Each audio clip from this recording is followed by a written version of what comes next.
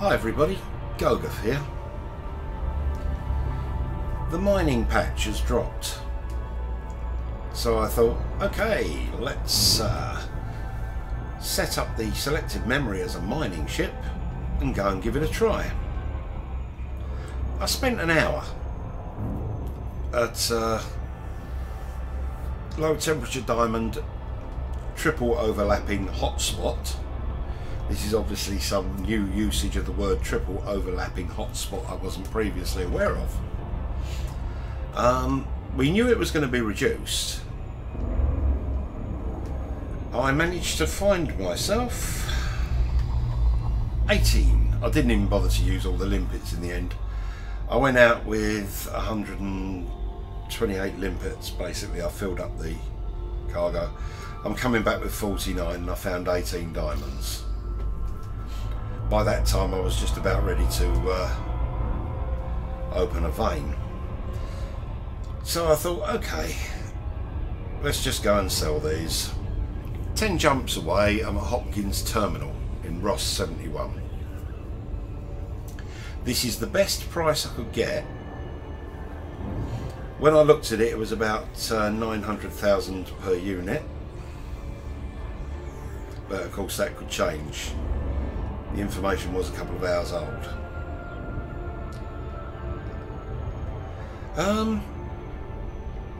Has it been nerfed too much? Difficult to say, actually. Obviously we're used to mining as it was. Absolutely tedious. But let's be honest, it had a lot of dosh. There was so much space cheddar in it that you did it anyway. And when you didn't do it, you thought, I should be mining because I'm going to be earning something. So, at the end of the day, we'll see what this pays. Now, I could have been unlucky. I've got to say that. Maybe other people can go there and manage to find more diamonds. I might have just been unlucky. But the way things are at the moment, I've got a feeling, because the tritium, there was plenty of tritium, which is quite interesting actually, but that had to happen, let's be honest, because there was so many stranded carriers. So tritium had to be sorted out ASAP before everyone went apeshit and paranoid.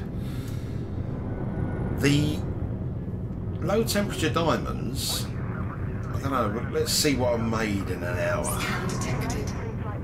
suppose I better book in. A bit shouty. Landing authorized. Proceed to landing pad 10. At the back.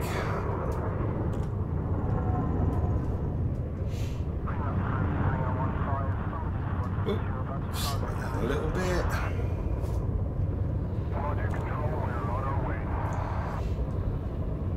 Yeah, so this is actually the nearest place. Moderate traffic in this sector. Make way for larger vessels.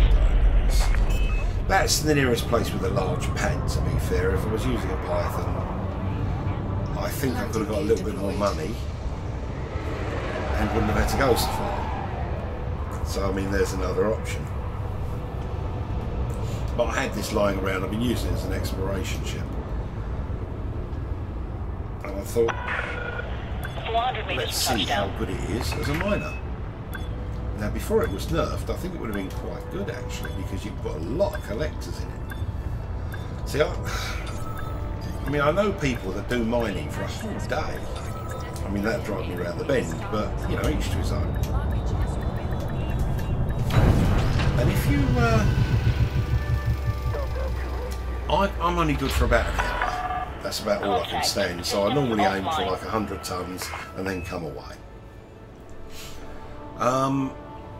So that's fine. If I can make 100 tons in an hour, I'm happy bunny. I mean, you can make it quicker than that sometimes, but I only dabble.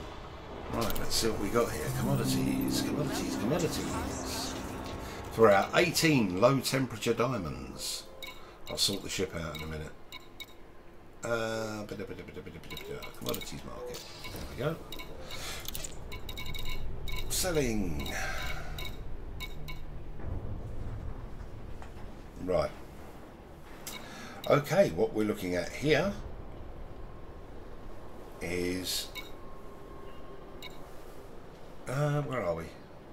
727,000. So I'm going to make 13 million.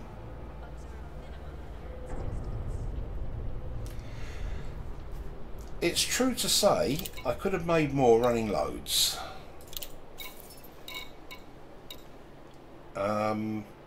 How much it should be is a matter of opinion. Different people will have different ideas. When I first started this game, if you'd gone out and you made 500,000, maybe 1 million in an hour, but this was 4 years ago. Things are a lot different now and the prices are better on a lot of stuff. I mean, combat's still not very good, but I digress. So it seems that the tritium has been increased. The low temperature diamonds, I found one rock with 31%, one with 12%, and there was a couple with like 2% and 5%. Much higher levels of tritium actually.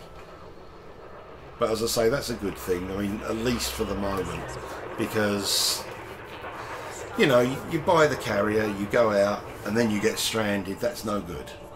There's no fun in that. There's no gameplay. There's no win for anybody in that.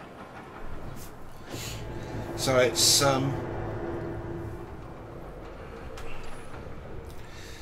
basically, I don't know whether this is going to be the final adjustment or not. I really don't. I'd like to see everything paying the same, but I don't want to keep banging on about that.